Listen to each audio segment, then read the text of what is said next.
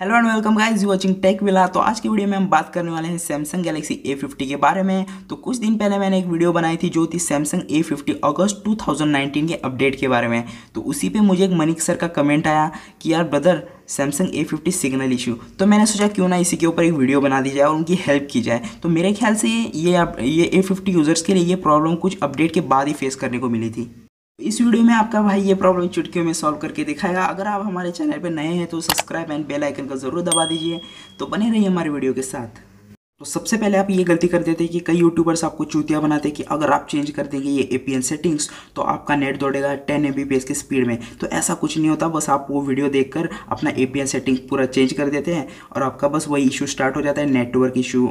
तो ऐसा कुछ नहीं होता, बस आपके मन की गलतफहमी है। तो आपका जो APN है वो डिफ़ॉल्ट में रहने दीजिए जैसा पहले था। अगर आप है A50 यूज़र जिनको ये प्रॉब्लम आ रही थी तो मैं आपको कुछ ऐसे रीसेट सेटिंग्स बताऊंगा जिससे कि आपकी ये नेटवर्किंग प्रॉब्लम है पूरी तरह सॉल्व हो जाएगी। और उससे बस नेटवर्किंग प्रॉब्लम ही नहीं बल्कि आपका जो वाईफाई ब्लूटूथ में भी प्रॉब्लम आ रही थी वो भी पूरी तरह सॉल्व हो जाएगी। तो सबसे पहले आपको जाना है सेटिंग में। हम गए सेटिंग्स में और यहाँ पे आपको एक ऑप्शन दिख रहा होगा जनरल मैनेजमेंट का। तो इसमें आपको एक रीसेट का ऑप्शन दिख रहा होगा, उसमें क्लिक करिए और सबसे पहले आपको दिखेगा रीसेट सेटिंग। उसमें आपको नहीं दबाना, आपको जो सेकंड सेटिंग है रीसेट नेटवर्क सेटिंग, उसमें आपको लिखा ही हुआ है reset wifi Bluetooth and other network settings to their defaults. तो जैसे कि आपका APN वो सब चेंज हो जाता है जिससे कि आपको नेटवर्क इशू आ रहे होते हैं तो वो पूरी तरह सॉल्व हो जाएंगे। तो इस पर क्लिक कर देना है और ये हो गया रीसेट। आपको यहाँ पर अपना पासवर्ड डाल देना है और रीसेट कर देना है।